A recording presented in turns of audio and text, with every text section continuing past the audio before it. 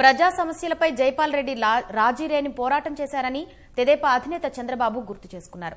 జూబ్లీహిల్స్లోని ఆయన ఇంటికి వెళ్లి కుటుంబ సభ్యులను పరామర్శించారు. జైపాల్ రెడ్డితో తనకున్న అనుబంధాన్ని గుర్తు చేసుకున్నారు.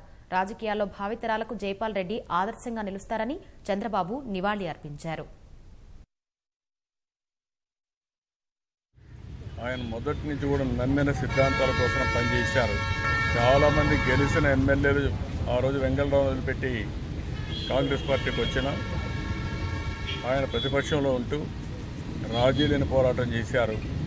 ఆ రోజు ఒక పక్క జైపాల్ రెడ్డి గారు, గౌత లచ్చన్న, సుందరయ్య గారు, ఇంకో పక్క రాజేశ్వరరావు గారు ఇలాంటి వాళ్ళ నుండి చాలా సమర్థవంతంగా ప్రజా సమస్యలపై పోరాడారు. 1984లో ఎన్టీ రామారావు గారిని బర్తరఫ్ చేస్తే ముందుండి ఉద్యమాన్ని నడిపించారు. గెలిసే వరకు పోరాడారు. చాలా రోజులు మేము కలిసి పనిచేసాం. ఎప్పుడు కూడా ఆయన గైడెన్స్ కానీ ఆయన ఇచ్చే సబ్జెక్ట్ కానీ ఒక స్ఫూర్తినిచ్చేది.